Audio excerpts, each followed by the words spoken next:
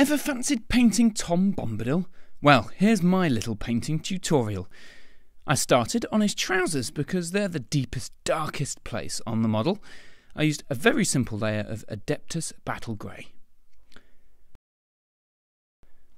Then, using Bestial Brown, I paint a solid layer on his leather jerkin.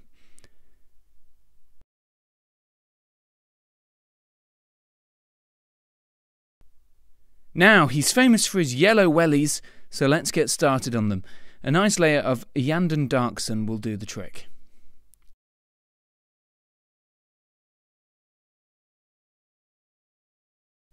Back to the leather jacket we go for a wash of Devlan mud. And then the yellow booties get a wash of Griffin sepia. That leather jacket looks a little dull after its shading, so back to that with some Bestial Brown. Carefully highlight the raised surfaces, leaving the folds and seam down the middle shaded. Then I went straight to the boot highlight. I mixed some white with sunburst yellow to make it a little paler and not so bright. Then I highlighted the boots, leaving a little in the shade.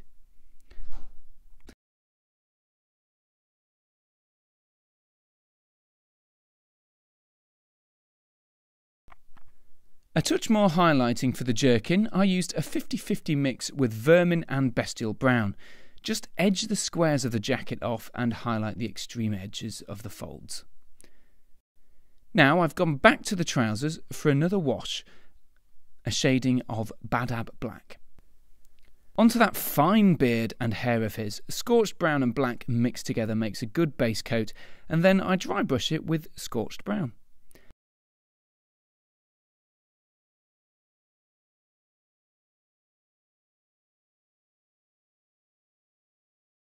Continuing on the hair, a final dry brush with Gothor Brown.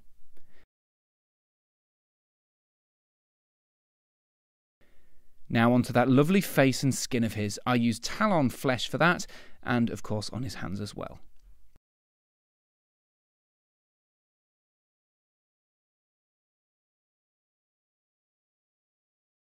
I decided the hat should match the jacket, but I went lighter with Vermin Brown as a base coat.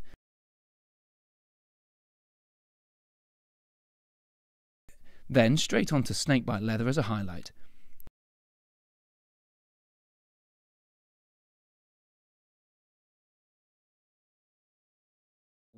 Now, where are Gondor's armies? Up Gondor's sleeveys, which we paint Calthor Brown. And give the sleeveys a highlight with Graveyard Earth. Shading the skin is as easy as a dab of Reichland flesh shade, which I also used to shade the hat.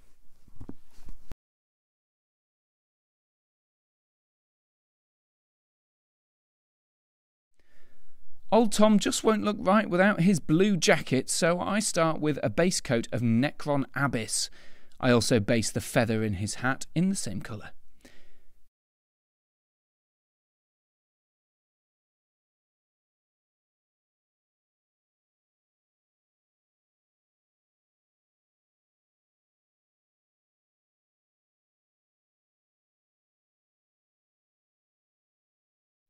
To highlight the jacket, I mix Enchanted Blue and Necron Abyss.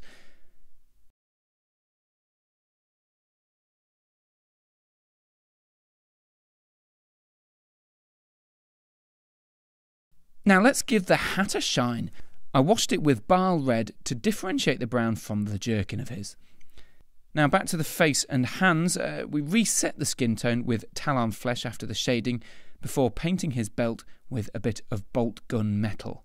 There are plenty of earthy tones on the model already, so I went with a grey belt and hat strap in Adeptus Battle Grey. Back to the jacket, I use Lightning Bolt Blue to highlight that and the feather in his hat.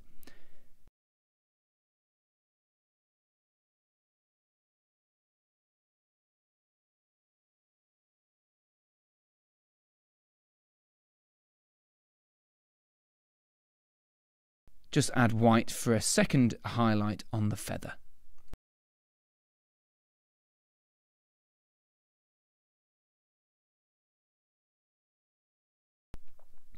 Now on to the tricky part, the eyes. White, of course, and black, plus neatening up with Talon flesh. I never get it right the first time.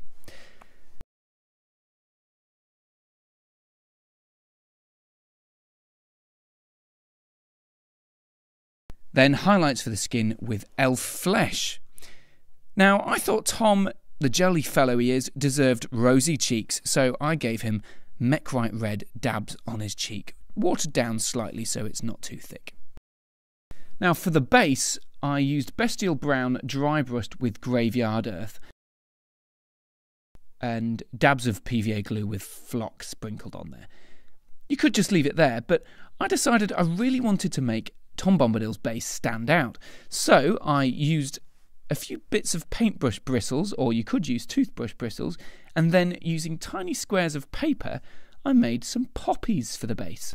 I thought red poppies perfectly fit Bombadil's peaceful nature.